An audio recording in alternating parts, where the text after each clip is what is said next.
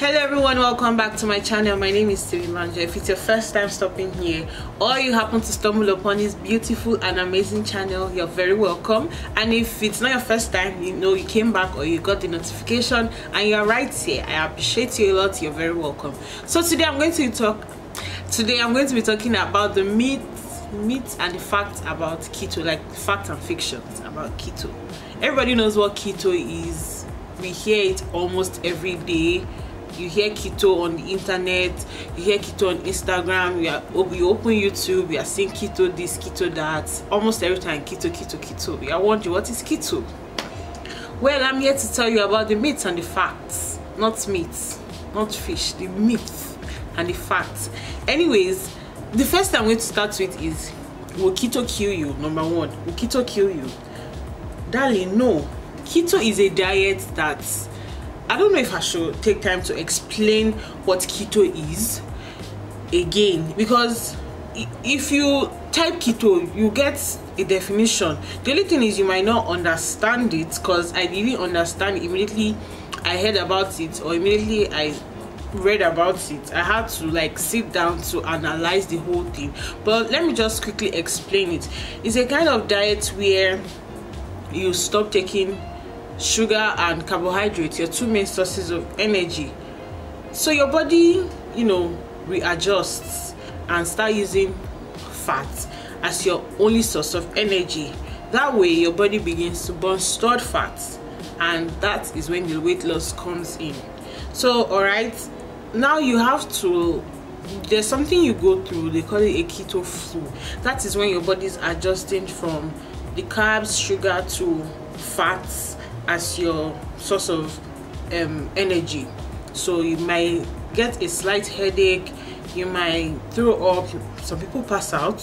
I don't know, but I've never passed out. The only thing that happens to me is the headache. So the second fact of fiction or myth I want to address is, can you eat fat during keto? Yes, you have to eat enough fat, because that is your only source of energy that your body is going to be using.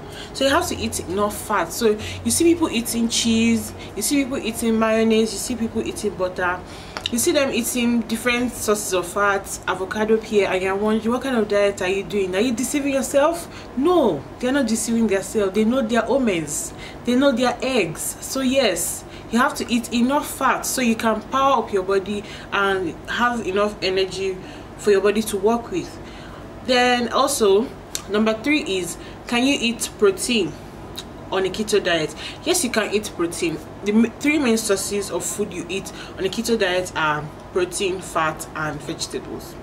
And the protein you eat are your normal cow meat, goat meat, lamb, shrimp, fish, protein, bacon. So many sources of protein out there, and for vegan protein there are other sources of protein they do, which I'm not familiar with, because I eat meat, I eat beef. So yes, you have to eat protein. Meanwhile, you cannot eat so much protein, because excess protein turns into glucose, which like distorts the whole ketosis whatever, and then your body doesn't go into ketosis, you don't get to lose weight and all that. So you have to be moderate with your protein. Next, I'm going to be talking about, is keto the fastest way? Is keto the fastest way to lose weight? Is keto the fastest way to lose weight? Let me start by saying, for me, it has been the fastest and the most sustainable way of losing weight, because once your body gets into ketosis, after like 10 days when you start your keto diet, you begin to lose weight. Like, it takes about a month or 6 weeks, because I lost almost 7 kg in a month, and that was like the fastest for me. When I was doing my regular low carb diet, it wasn't this fast. So keto diet for me, I don't know about any other person. I mean, I'm open to whatever. For me, it was the fastest, yes. Also, I'm going to be talking about keto for diabetes or diabetic patients. I know there are 2 types of diabetes. There's the one where the sugar is or the blood sugar is too much, and the one where the blood sugar is not enough. If the blood sugar is too much, keto is like a go-to for you because it drastically reduces your blood sugar, and that way I think it helps the condition of a person who has diabetes. So yes, keto is good for a person who is diabetic and wants to reduce blood sugar. Then this one, is ketosis a disease? I have somebody, her mom called her and told her she had to stop keto because she heard there's a disease called ketosis. There's a disease called ketosis, and that is very bad, something. So she has to stop doing her keto. And we were like, ketosis is what we aim at on a keto diet. Ketosis is a condition your body gets into where your brain releases ketones into the bloodstreams that allows your body use fat as your source of energy, and that way you burn fat. So yes, we aim at ketosis. She had to start explaining to her mom that no, ketosis is this, is that, is and all that. So no, ketosis is not a disease. Ketosis is the condition we're looking for to lose the weight, to lose all the fat, you know, all this thing. It should fly away. Okay, the next one is, does keto reduce blood sugar? It's going to reduce your blood sugar. Like I said, keto reduces blood sugar drastically. So I don't know how to explain. I mean, I'm not a medical practitioner, but if you do your research like I did mine, you'll find out that yes, it does reduce blood sugar. Okay, so next one is, can you do keto for a long term? I'm kind of a lazy keto girl. I mean, I crave a lot, and if you are in my house, my own house that I know, there's rice, yam, bread, everything flying around your face, flying around your nose, jollof rice, plantain, beans. It takes a lot of determination and dedication. All right, so if you want to do keto for long term, health wise, I'm not sure, but I know of people who do it. I know Makeup Shayla does keto, like she has been doing keto for a long time, and in one of her videos she said she is not going to stop.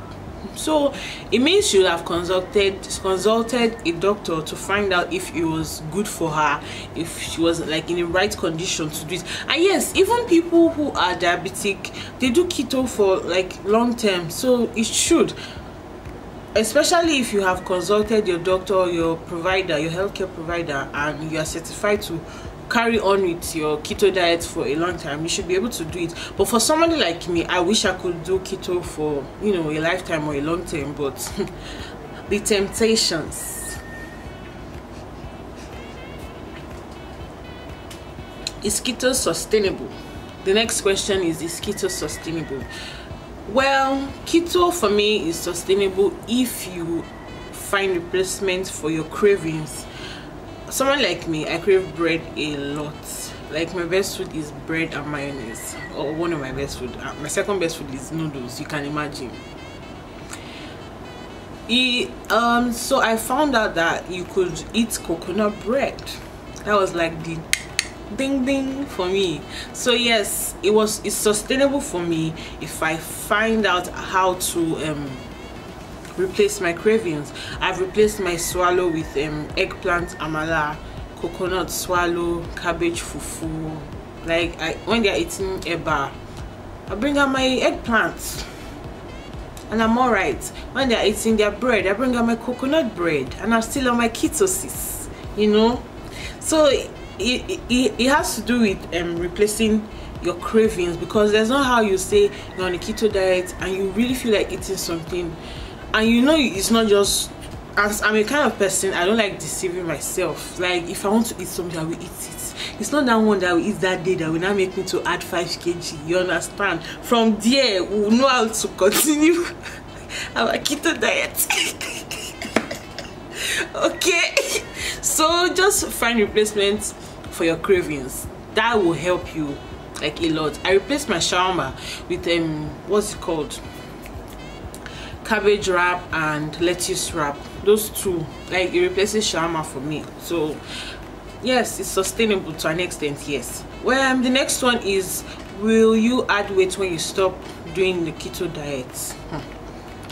It is what you put inside your body that will make you add the weight. It's not the fact that you stopped doing the keto that will make you add weight. Because I know most time when you go on a diet, you stop, like 70% of the time you blow up even more than the way you were before. I don't know how it happens. Yeah, it happened to me, and that was when I said, you know what, I can't even do this normal low carb diet. I need to look for something that is strong. That's when I stumbled upon keto. So it depends on what you're putting inside your body. That is what is going to make you blow up or not. So if you're eating a normal low carb food, you'll be able to maintain your weight. If you eat or you consume more than you were before, and you're the kind of person that you have the tendency to add a lot of weight on time, you're going to definitely add weight. So yes, it depends on what you put in your body. So if you're a carb lover and you want to go on a keto diet, that's like the next question. Can carbohydrate lovers go on a keto diet? Well, carb lovers go on a keto diet. That also has to do with replacing like the things you crave most in carbohydrates. The things you crave most in carbohydrates, replacing them with keto compliant food, e.g.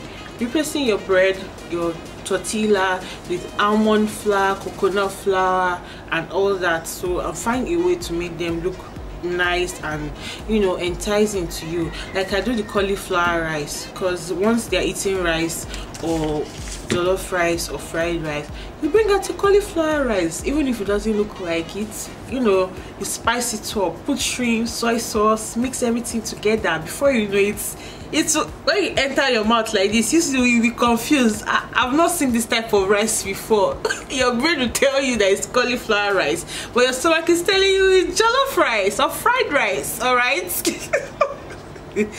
Okay, so the last one is keto for hypertension. First and foremost, if a person is about to start keto and I'm asked, like people ask me on my Instagram if they can do the keto, I like to ask them if they are medically fit, because a person who has hypertension cannot eat as much protein as any other person can eat. So ahead, I mean, I stand to be corrected. I'm not a medical practitioner. You can't eat too much protein because of many things. So if you want to do hypertension and all that, if you want to do keto and you are hypertensive, you need to consult your provider, your healthcare provider, to know if you are fit. Even if you are fit, you need to know if you have to find replacements for the protein you can't take in excess. So it all boils down to knowing, like, you knowing your body, knowing if you are fit to go into it and all that. So if you are not sure, I'd rather you just stay off it or do the low carb and stay in your lane. Or you can do IF, intermittent fasting. It works like magic also. Yeah, so that's the last question for today. And if you want to know more about keto, you have any questions about keto, or you want me to film anything for you concerning keto, or, you know, makeup, hair, anything you want, let me know in the description box down below. Thank you so much for watching this video. My name is Timi Banja once again. Don't forget to subscribe if you haven't. Come on, put the notification bell also. Yes, just put it now. Okay, give this video a thumbs up and see you in my next video. Bye. Mwah.